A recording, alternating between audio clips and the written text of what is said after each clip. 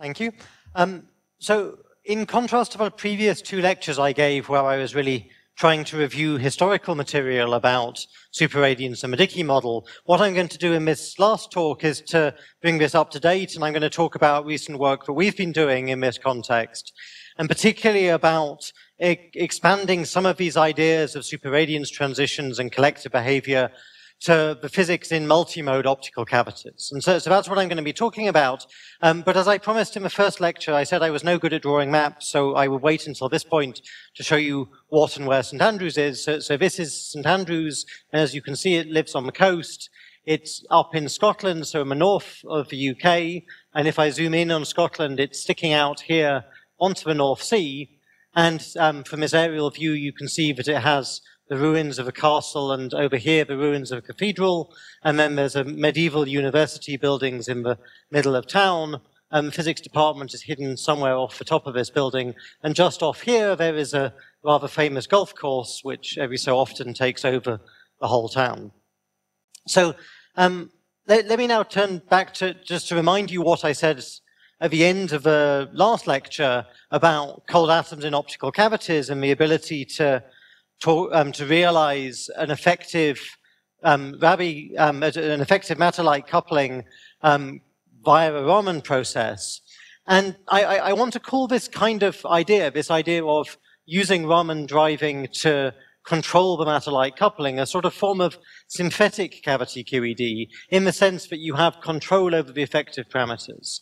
And a lot of what we've done in this area is building on this idea of what things do you now have control over because of the fact that you can tune this matter-like coupling. And as we said in the last lecture, you can have this set up with a cavity and a pump beam that produces an effective Tavis-Cummings coupling, or you can go to the case where you have two legs to this transition and produce an effective Dicke model where you then have processes which create excitations and therefore can beat the loss processes that a real cavity will have. And what I want to really talk about in this talk is to combine that idea of synthetic cavity-QED with the idea of multimode cavity-QED, so a setup where you have multiple cavity modes and multiple atoms, and then coupling between those many atoms and many cavity modes, and then look at the open system dynamics of this system with losses either just of photons, or in some cases I'll also talk about losses coming from the atomic part, and to explore the fact that in this kind of setup, as well as talking about whether you have just strong coupling in the sense of coupling strength being large compared to line widths, or ultra-strong coupling in the sense of it being large compared to the bare frequencies, you can also ask questions of what new physics shows up when the coupling strength is large compared to the bandwidth, so that the matter-like coupling starts to mix together many cavity modes and pick out new particular quasi-modes that are important for describing the physics of this problem. And the context I'm going to be talking about that in, and I'll say more about this later on, is that of confocal cavities. Cavities where you make the length of the cavity equal to or almost equal to the radius of curvature.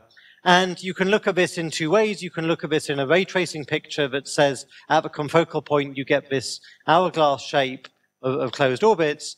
But you can also look at it in terms of actual the basis functions in a cavity, the different transverse modes, and seeing that what happens at the confocal point is that there are resonances between transverse modes coming from different longitudinal families. So that, for instance, the 0-0 mode of one family becomes resonant with the 2-0 mode of a different family, and at the confocal point, when L is equal to R, you get a pileup of many modes all at the same frequency.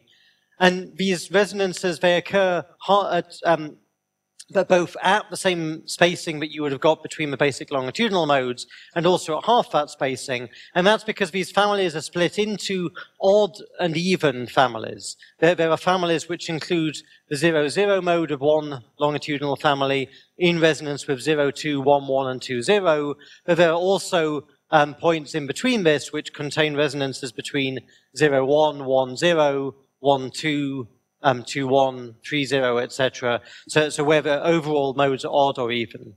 And the experiments I'm going to talk about later on in this talk involve a cavity where you can tune the length of the mirrors while being compatible with ultra-high vacuum. And with that, you can then tune between a regime where the mirror is not quite at the right distance and you see different even families which are not exactly degenerate. And then when you go to the confocal point, all of these different mode resonances all pile up at the same point, and then you start to see physics from competition between these different modes, rather than seeing that the different frequencies pick out different modes. So that's the direction I want to go in. What I'm going to do overall in, whoops, so it's gone forward too fast. I don't know quite why it jumped there. Right. Yeah, so that's what I want to do. What I'm going to do overall in this talk is to first talk a bit more about strong coupling between light in a cavity and atomic density waves. And I mentioned this right at the end of the last lecture, the idea that you could realize this Dicke model where you weren't talking about transitions between two internal states of the atoms, but two different momentum states. And I'm going to call that a density wave polariton in the sense that what you have here is hybridization, strong coupling between light in the cavity and a density excitation of the atoms. And I'll talk about that first in the single mode cavity to give slightly more review of what is expected and what's been seen experimentally, and then to go on to what happens in multimode cavities, first in the non-degenerate case and then in the degenerate case. Then I'll talk a bit about other physics you can do with multimode cavities where you use internal states of the atom rather than momentum states. And at the end, I'll talk about something which is slightly different, which is using the idea of internal states of atoms and multimode cavities to produce a way of realizing a kind of Meissner-like effect for cold atoms in an optical cavity. Okay, so this is really just summarizing the same kind of picture that we talked about in the last lecture of saying that you can have transitions from a low-lying two-level system via excited states, but now writing it in terms of the two states being atoms at rest and atoms in this particular standing wave pattern. In the last lecture, I talked about this in terms of momentum states, saying that you have momentum Q in the cavity direction and momentum Q in the pump direction. And now I've just written this wave function in real space. And this will realize in a form of a Dicke model, as we discussed last time, but there's an extra term that shows up. And it shows up in a slightly more complicated way when you think about momentum states, because you actually have to worry also about transitions to higher momentum states. And the net result of that is there is always this term present that gives you an effective shift of cavity frequency dependent on the state of the atoms. And, whoops, skipped forward.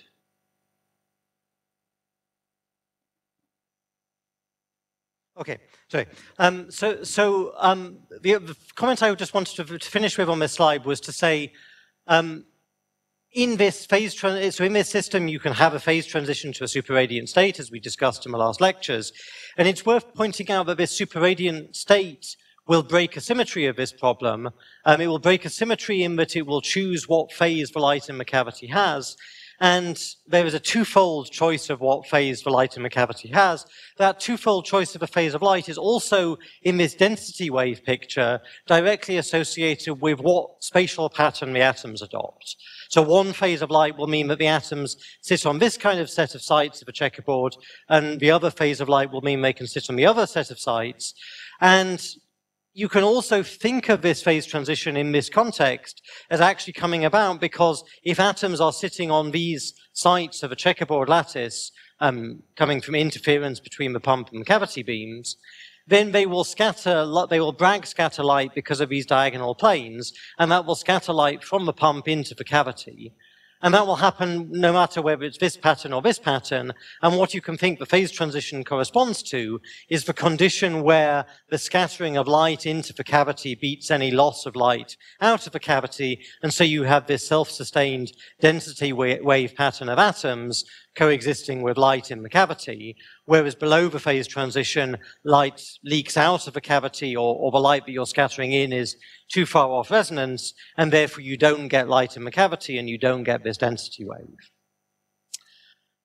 if I look at what happens to the phase diagram of this problem when I take into account the fact that there are cavity losses and take into account the fact that there is this extra term u, this shift of cavity frequency, there's a couple of interesting things to note. So if I ignore u first and just look at the theoretical phase diagram of this problem with losses, there are two changes. One I actually mentioned last time is this phase boundary acquires a nose. It acquires a minimum value of g that you require in order to beat the loss. If g was not present, this line would come into zero, which would say if you were exactly at resonance, if the cavity and pump frequency matched, you could get a phase transition for arbitrarily small g. But in the presence of loss, you need to have some critical g, some critical pumping, in order to balance the cavity losses.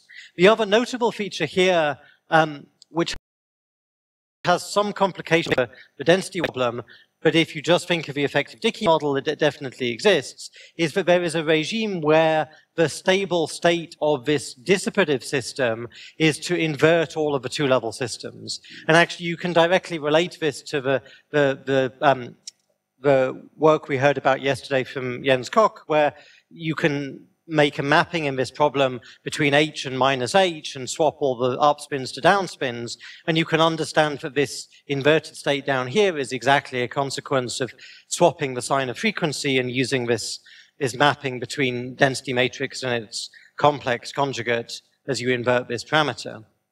So this is what happens when u is equal to 0. If I turn on this feedback term u, actually you can understand fairly clearly what will happen, because what u will do is shift the cavity frequency dependent on the state of the atoms. And there's two states of the atoms here in the normal state. One is down, one is up. So some of these boundaries will shift down, and some of them will shift up. And what you'll get is there starts to be a region where there is coexistence, where there's more than one attractor of the dynamics, and so you get a complicated phase diagram because of these overlaps of different regions.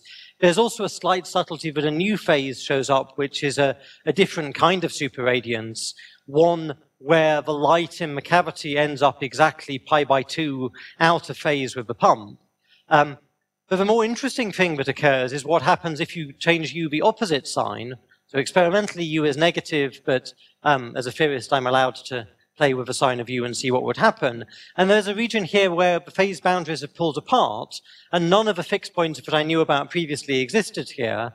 And if you explore what happens there, then actually there's a regime of persistent oscillations. There's a regime where the photon number never stops oscillating, and this picture I plotted here is on quite a long time scale. So actually this filled in region is many oscillations with a fast period, and just showing that this oscillation amplitude reaches a steady state value and then never stops. So that's what you can expect to be possible in general. What's been explored experimentally, I'll just skip that, is to look at this phase diagram with cold atoms in an optical cavity and map out the phase diagram in terms of the pump strength and the cavity frequency.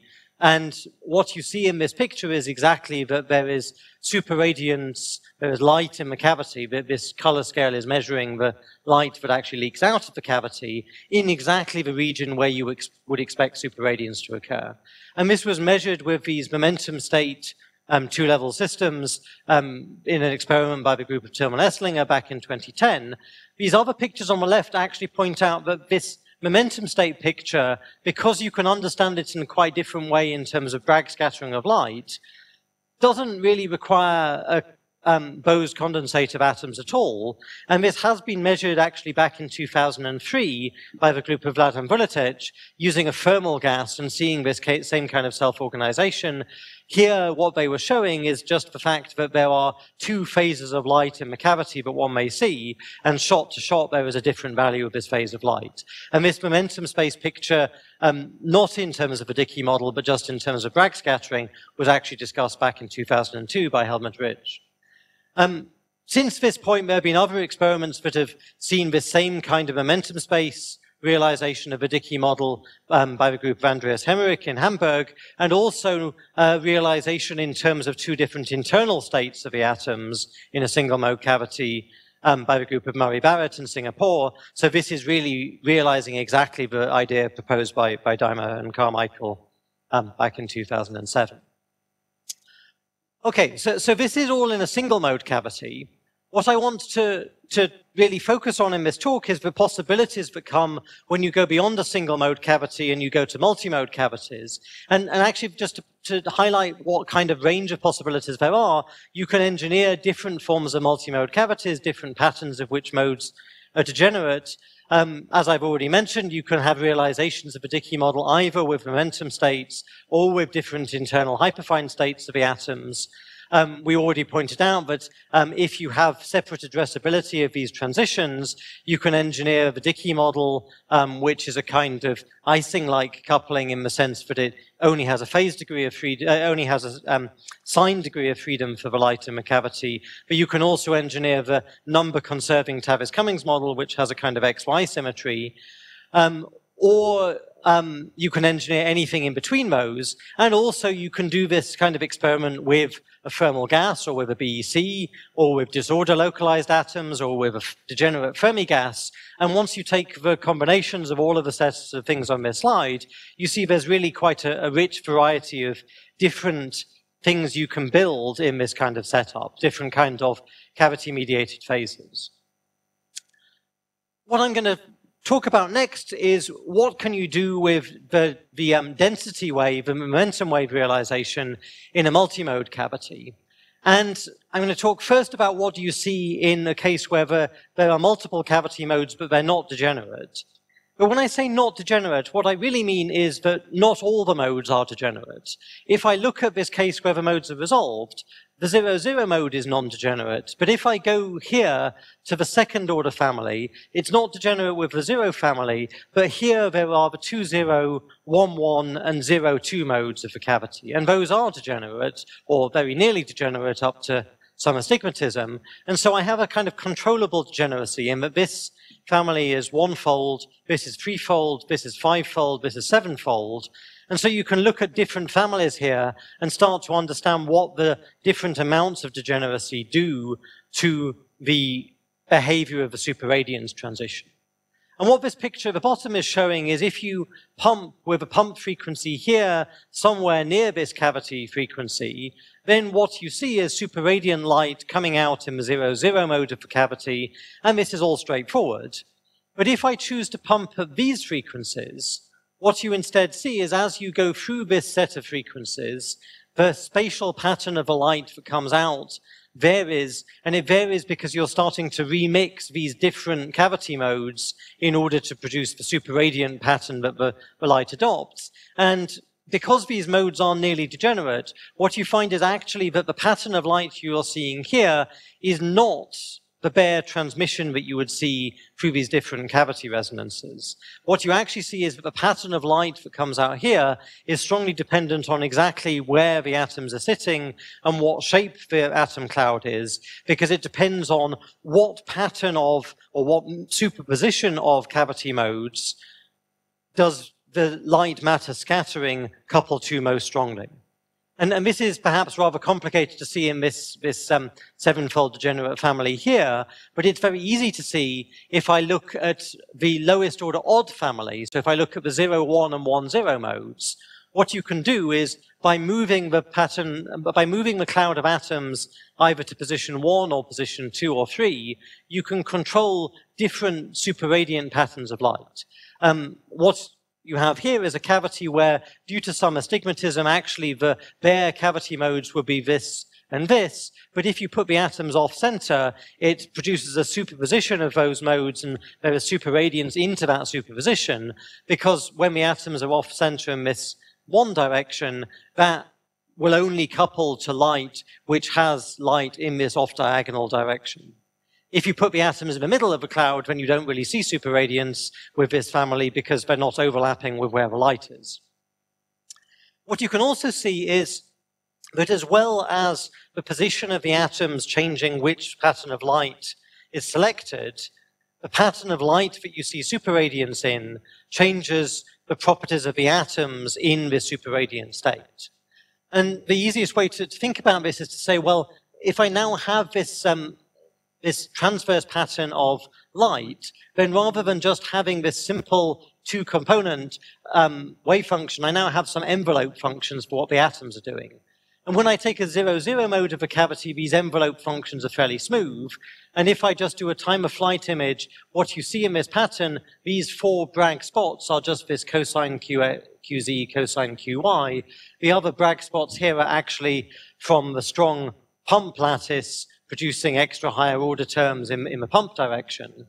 But when you have a 0-1 mode of the cavity going superradiant, what you start to see is these Bragg spots acquire a structure factor, that they divide up into 2 blobs, and those 2 blobs are precisely telling you about the fact that the light in the cavity changes sign in the middle, and so this checkerboard of what pattern the atoms are in also changes sign in the middle. There is some envelope to this psi up of R, and this envelope, which goes through a node, gives you a structure factor which you can see in the time-of-flight image of the atoms.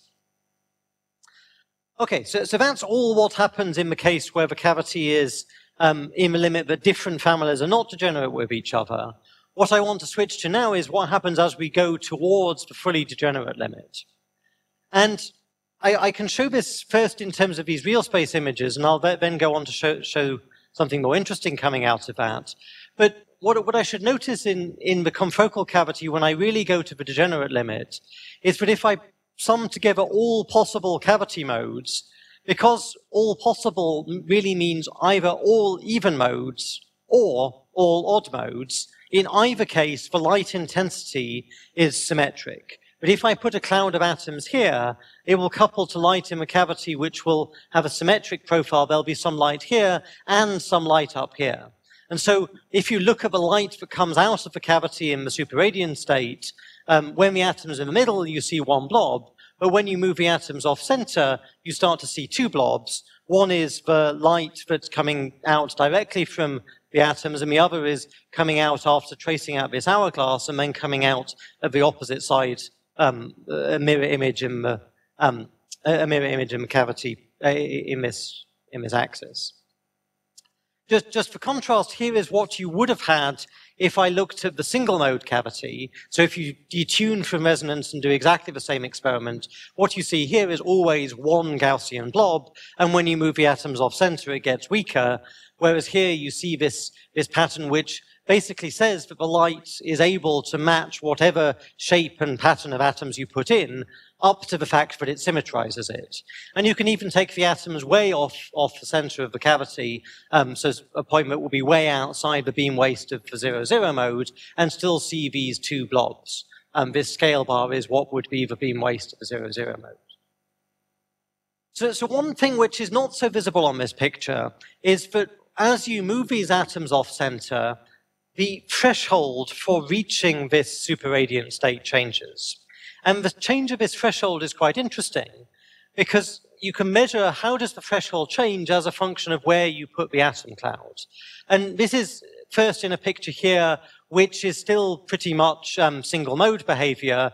And what you see in this picture is something that's not that far off being a Gaussian. And this Gaussian is telling you that when you move the atoms away from the center of the 0-0 mode, then they won't couple so strongly, and you will see this fall off of how well they couple, and therefore an increase of how large the pumping has to be to reach superradiance. But when you go towards the degenerate case, so when you're up in this region where all the modes are sitting on top of each other, you still see there is some sharp change of how the threshold behaves on position. But what this is really telling you about is that when the atoms are in the middle of the cavity, the image of the atoms and their mirror image sits on top of each other. And you get constructive interference between these, and this gives you a 2-fold increase in the effective coupling strength, and therefore there's a basic factor of 2 between these 2 peaks. It's not quite exact. And this falls off as you pull the clouds apart on a length scale that is much shorter than the cavity waist. And it's actually in this last picture here, it's at a length scale that's really just controlled by how big our atom cloud is. But in principle, if you had very narrow atom clouds, you can see that this fall off of this threshold matches a formula that looks like this.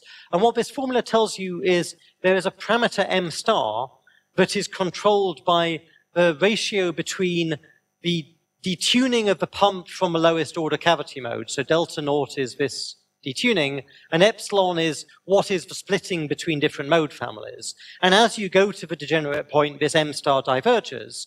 And what that gives you is a kind of length scale over which this interaction between the cloud and its mirror image falls off. And so one way to understand what you have here is an effective tunable range interaction between atoms mediated by the cavity. And you can tune this range from scales of the beam waist right down to effectively zero length scale. If you make the system fully degenerate, this M star goes to infinity, and the length scale appearing in here goes to zero. You can also understand this M star as roughly telling you how many different transverse cavity modes are involved in this pattern. In fact, if you take a different formula for what would be the threshold behavior as a function of a cavity where you threw away the high order modes, you get a very similar result, although not quite identical. So what this is really showing is that this multimode cavity allows you to have a controllable range cavity-mediated atom-atom interaction.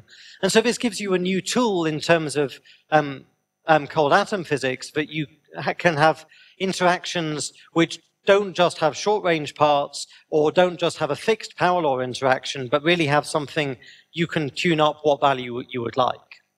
So I've shown this here just in terms of a single cloud of atoms. In order to really show this is an atom-atom interaction, you can also repeat the experiment with two clouds of atoms, now placed on opposite sides of the cavity, and what you can start to see is interactions between one cloud and the mirror image of the other. And really there's no difference between the cloud and its mirror image. And so what you see here is the clouds are off-center but are on top of each other, whereas here the clouds are both off-center and not on top of each other. And so when they're not on top of each other, you see four blobs, each cloud and its mirror image. Here you see one cloud and its mirror image, and the other cloud and its mirror image all lying on top of each other. And again, you see that the thresholds shift so that there is this increased interaction when the atoms are sitting on top of the mirror image of the other cloud. Actually, there's a complication that's hidden in that picture, and it's hidden because the color scale was chosen so that you just saw the main features. If you really look at what the atom-atom interaction is, there are four parts of this, or three parts. There is the interaction of atoms with themselves, there's an interaction of atoms with their mirror image, and then there's another part which shows up in this confocal cavity geometry, which has an interesting form. It has a cosine x dot x prime part. And so there's a long-range background part, and this comes for free in a confocal cavity. And actually, if you saturate the color scale and look at the light that's coming out, you see there are fringes in between these, and the fringe spacing that you see is set by the position of where the atoms are. And this is an experimental picture, this is the theory picture from the full result. And what's great about this, this form of interaction is it says if you can avoid being dominated by the short-range interactions, you have a kind of analog of RKKY type interactions between atoms that has this sign-changing form, and you can induce frustrated interactions between atoms at different points in this cavity. And you can actually directly understand what this pattern is that you're seeing here from the full wave picture that corresponds to the ray tracing hourglass. The ray tracing hourglass picture gives you lines like this. And actually what you find is there's an expanding wave that comes out of here, there's a wave that goes across the middle, and what you get in the middle here is interference between the different parts of these rays, and this gives you this cosine x dot x prime. Okay, so that's all that I wanted to say about the density wave case. I'm going to skip through this next part quite quickly. I really want to just mention one thing about what happens if you think about spin states of the atoms rather than density states. And that's just to say that this does allow a whole possibility of exploring different kinds of spin glass models or different spin-spin interaction models, particularly taking into account what I've just told you about what the confocal cavity really gives you. You have these sign-changing interactions, and then you can start to say, what interesting physics is there in the spin glass realization of this multimode cavity? One question which also comes up in that context is if you're if you're looking at these models, what are the effects of losses on these kinds of phase transitions?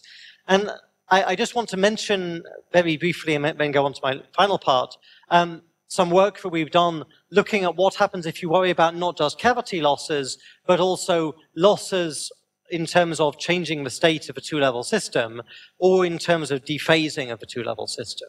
And this work was really motivated by some work by Emanuele Dalla Torre and co-authors, which came up with a result which surprised us, because it contradicted things we knew from previous work.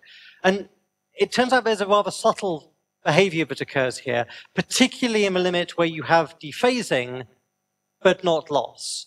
Because if you have dephasing but not loss, what you find is there is always a critical coupling strength G where the normal state goes unstable, and you might think you get a superradiant state. But if there is dephasing and no loss, you can't find that superradiant solution. If you try and solve these equations of motion and find what the superradiant state is, there isn't one. There's no way to satisfy the equations of motion.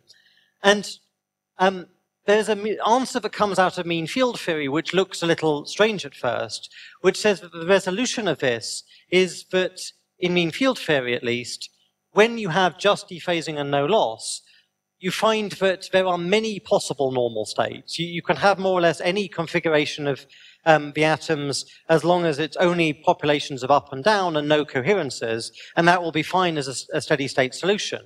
And if you go to the fully mixed state, where half the atoms are up and half the atoms are down, then the critical G goes off to infinity. That fully mixed state never has a phase transition. And so the only sort of resolution of these two that you can come up with is that as you drive the system, as you increase the dephasing and increase the drive the value G to be larger and larger, you will be driven into this fully mixed state. And we wanted to see, is this really true? Is this what happens in the full solution of this problem? But in the full solution of this problem with dephasing, you have the issue that you can no longer replace all the individual two-level systems by a collective giant spin. And the collective giant spin is a useful trick that allows you to simply solve the full quantum dynamics of this problem in the case where there's only collective losses. But it turns out there are methods, and there are methods which have been developed by a number of people, that allow you to solve problems like this as long as there is permutation symmetry between the atoms. As long as each atom behaves equivalently, it doesn't matter if the state is if you can write a symmetric eigenstate or not. As long as all atoms are equivalent, you can use these tricks to make the full simulation of this problem only require polynomial resources. And so we did that and then find what's the exact steady state for 30 atoms and plot what's going on by plotting the Wigner function. Now, since this is so the Wigner function is telling me about the quasi-probability of amplitudes of the photon field, so this is the Wigner function of the photon field in the cavity, and since it's a finite system, there will be no true symmetry breaking. The exact solution of any finite size system will respect all of the symmetries of the problem, so I won't see superradiance by breaking the symmetry. What I will see is there are two blobs here, and in the infinite system limit, or if there was a symmetry breaking field, I would see just one of these blobs and there would be a breaking of symmetry. But in the finite system, the signature that I'm looking for is these two blobs. And now I can ask, what happens if I add loss? I still get two blobs. If I add loss and dephasing, I still sort of get two blobs. But if I add just dephasing, I only get one blob. There is no superradiance transition, at least from this simulation. And you can actually go further and you can do finite size scaling of this result and say, how does the number of photons in the cavity scale with the number of atoms? And what you find is for 3 of these conditions, it looks like it's going to some finite value, whereas in the case with just dephasing, you do indeed see this seems to be going to 0. And you can really convince yourself this is right by comparing this finite size scaling of the exact solution to a cumulant expansion approach, which is a 1 over n expansion, and that matches very well to these results and really does confirm that in the case of pure dephasing, there is no superradiance solution. Okay, so that was a rather fast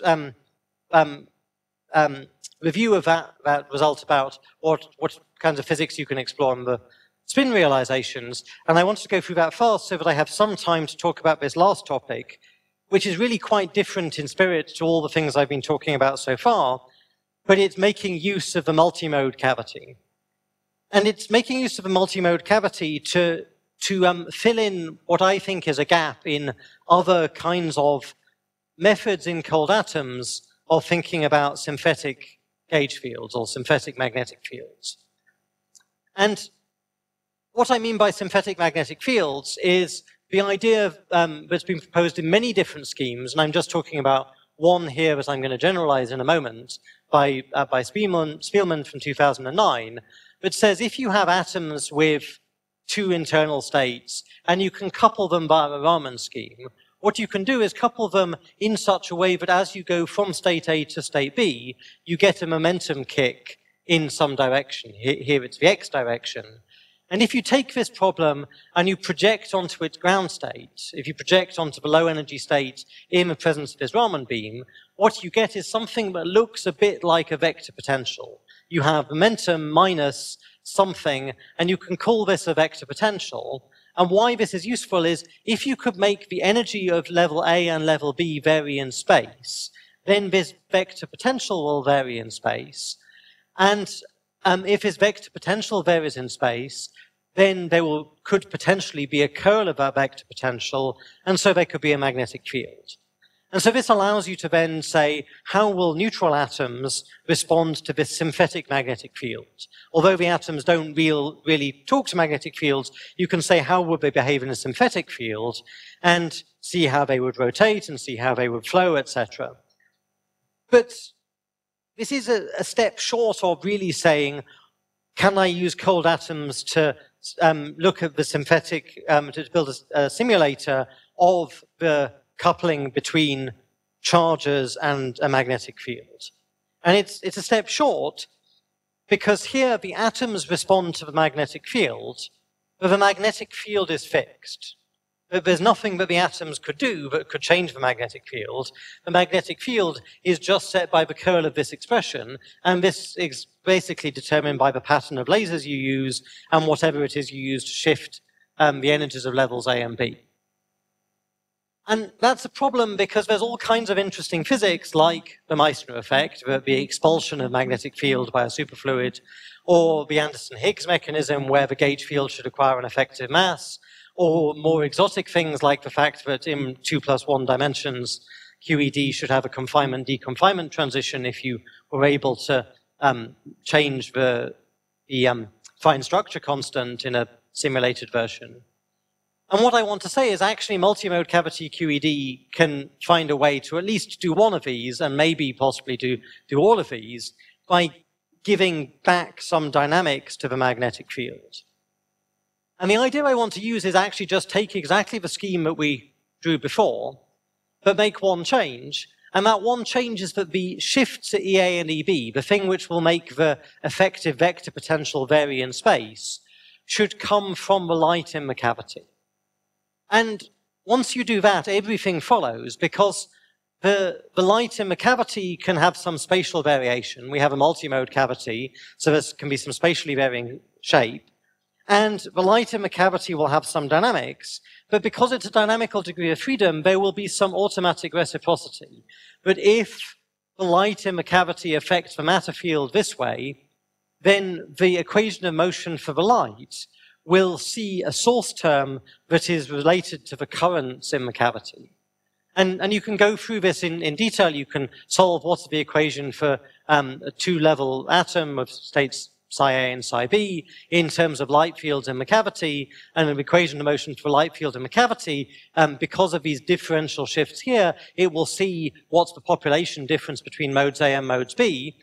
And if you then look at the low energy expansion of this, if you restrict to the low energy state for the atoms in the same way that gives you an effective vector potential, what you see is that this population difference here exactly depends on the current of the atoms plus a diamagnetic term.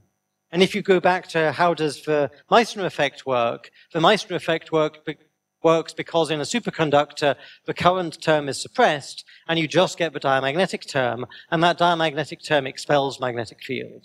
And my last slide is just to show that really works. If I have a synthetic magnetic field like this, so this is positive on one side and negative on the other, and it had to be like that because I had to use an even cavity mode, and the magnetic field depends on spatial gradients, so the best I could do is a sign changing but nearly constant magnetic field. This picture is all in the case where I have turned off the feedback of the atoms on the cavity field. If I turn it on, what you see is that the atoms now expel the synthetic magnetic field from a region where the atoms sit. There is a slight complication that the atom cloud changes its shape, but the net result is that exactly where the atoms are now sitting, there is no synthetic magnetic field. You have a Meissner-like effect where the field has been expelled from the cavity. Okay, so that's all I want to talk about. I want to finish by just doing two things. One, so if the slide is, yes. One is to acknowledge my collaborators on all of this work. So all the experimental work that I've talked about has been done by the group of Benjamin Lev in Stanford, in particular by his former graduate student, Alicia Koller, who is now working with Andrew Houck in Princeton, and the work is being continued particularly by Varun Vaidya, a postdoc in Stanford. And on the theory work that I've discussed, a lot of the interpretation of these experiments has been done in collaboration with Kyle Valentine, a postdoc in St. Andrews, who also works on the synthetic magnetic field and Meissner effect. The work I mentioned very briefly about the Dicke superradiance transition with spin losses was done by another postdoc in St. Andrews, Peter Curtin. And the other thing I wanted to do was to advertise a conference on condensates of light, which will take place next year in January in Bad Hernef in Germany. And then I'll put up a reminder of all the things I talked about, and thank you for your attention. Hello. In this open Dicke model and the first two parts, this light matter coupling is always sort of weak, is it? What do you mean by weak? Like weak compared to the coupling, say, within the frequencies of light. Okay, so if I go back to this sort of very first set of slides.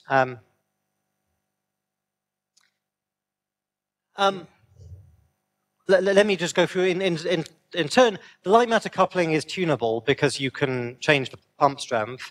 And the kind of maximum values you can reach, they're definitely higher than the loss rates.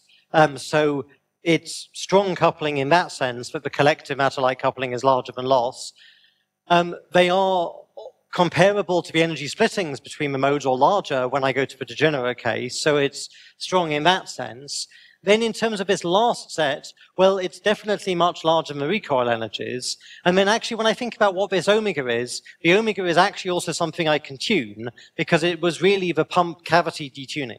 And so that can also be made small. So it's strong coupling in respect of all of those things. The only thing that it's not is that it's not large compared to the bare cavity frequency. But in our effective Hamiltonian, the bare cavity frequency never showed up. It was only ever the cavity pump detuning. So then, in this Hamiltonian, I mean, so shouldn't you write down the Lindblad operators in terms of some hybrid operators which involve the sort of the diagonal operators of the system? So that's precisely the point of the one thing which it's not large compared to is the bare cavity frequency. And the photon loss out of the cavity will look like a simple Lindblad term, or will at least be well approximated by it, until you start to get to the regime where the internal coupling strengths are large compared to the bare optical frequency. So there's this scale which never really shows up in the internal Hamiltonian, but is justifying why it is just bare cavity loss, which is that the cavity frequency is of order 100 terahertz, and everything else is much smaller, but it can be strong coupling in terms of those internal scales. Then the steady state which the system reaches is not actually the steady state which you get like if you solve it like consistently? So again, the loss rate for the Lindblad process is reasonably accurate because the frequencies are all small compared to the bare cavity frequency. And so the basic picture of the system is, yes, it's driven, and it's a driven dissipative system where photons are leaking out. This is quite different to considering a system coupled to a reservoir and the fact that that system and reservoir should come into equilibrium. In this system, so in that case where a system is coupled to one bath and should come into thermal equilibrium, once it has reached that, there should be detail balance, there should be no energy flow between the system and the reservoir. And that is not true here very demonstrably. Once you reach the steady state, you will pump light in and light will come out. Whoops, I hope I didn't blind anyone by shining light out of the side of the cavity, but the light that comes out of the side of the cavity really is still coming out. There really is constantly a flow of energy in the system, and so you really shouldn't expect it to reach a detail balance state of equilibrium with that reservoir, at least not until the heat death of the universe from a number of photons outside the cavity is matching those inside. So in that sense, this picture does work in that limit. It does reach a steady state. The equations of motion do reach a steady state, and that does accurately match what you see in experiment. The one thing which then also happens in a real experiment is that the atoms die, i.e. the atoms fall out of the trap or collide and heat up, and so eventually the experiment finishes because of atom loss. Any other? Yeah.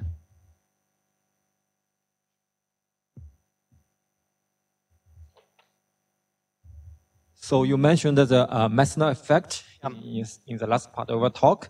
So in your expression, it looks to me that so the field is referred to the matter field, right? So the psi you are showing is a matter field.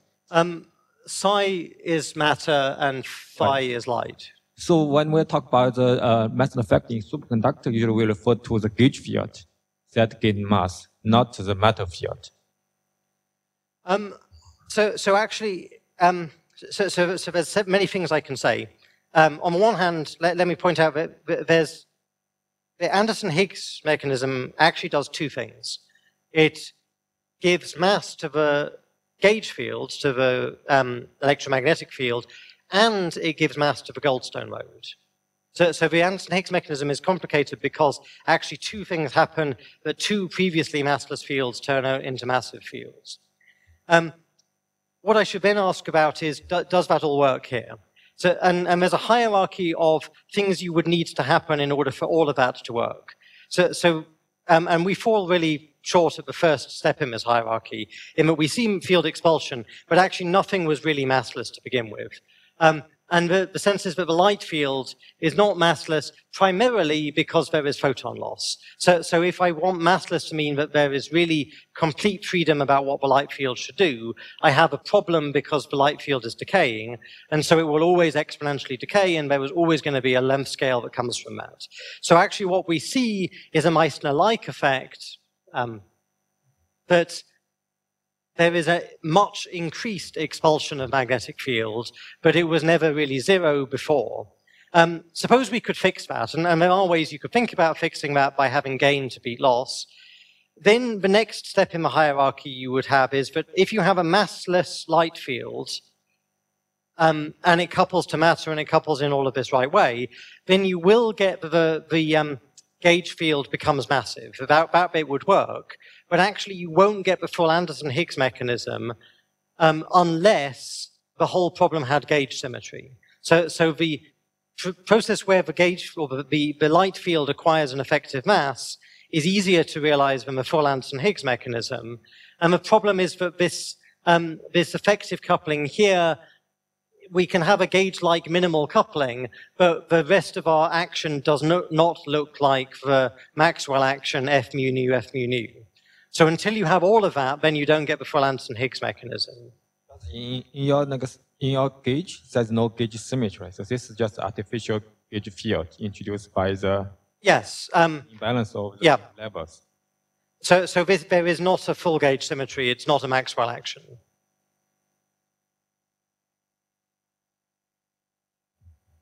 You showed that in the presence of dephasing, there is no phase transition.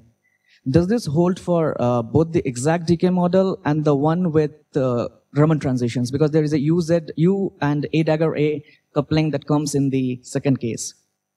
So you mean in terms of this thing which shifts the cavity frequency? So we looked at this only in the case of the Baer-Dickey model. I do not know any reason to believe that the U term would restore the phase transition, but we haven't really looked at that.